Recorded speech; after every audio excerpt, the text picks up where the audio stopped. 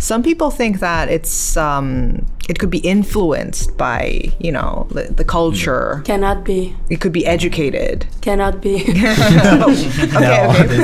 What do you think about that? No. I mean, I feel like it's just so silly.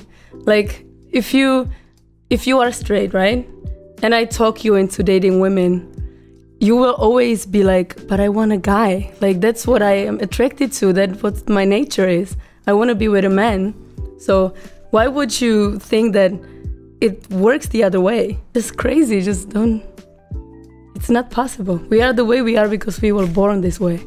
And we will continue to be that way forever. Do you also feel that you are born this way? Agree with that?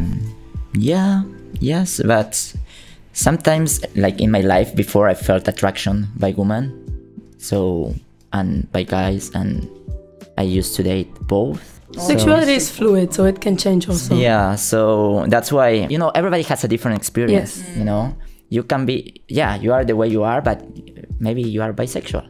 Yeah, that's why I think, yeah, you are born that way. Yeah. You cannot impose that to other people, you know. It's like when they tell us, oh, you should date a woman, and it's like, yeah, but I want to date a guy. I feel like it's a lot of like the other way. A lot of the people that say we are making the people gay and like trans or whatever are the ones that are trying to make us fit in their mold. Like they want us to change.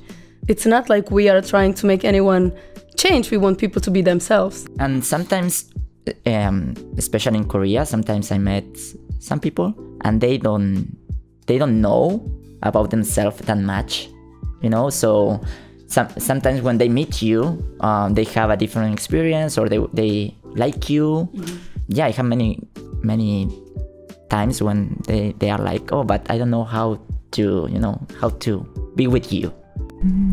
It's really interesting how these people discover, you know, like different parts of themselves. Because maybe before they didn't have any. Some people, they didn't even think about it. Yeah, some people they didn't really think about it. In Korea, there's really no representation, like in media and stuff. So I think it's hard for young people to even imagine like that it's possible to be gay or queer. So have you encountered any, you know, like uncomfortable situation with these people who ask your sexual orientation in a very offensive way? Like in a subway? Oh my god, in a subway. There is one time this guy just came up to me and asked me, first thing he was asking, are you Korean? It's like, yes, I'm speaking Korean right now. The second thing was, are you boy or girl? Like, I'm a girl today, but maybe boy tomorrow.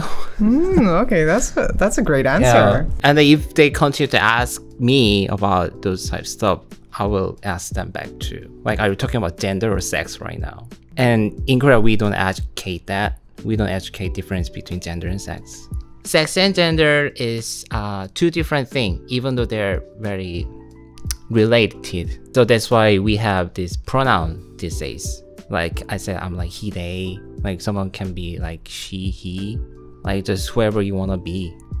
Gender is a social construction, I believe. And also, I just want to live in a world where there's no gender binary. Mm-hmm.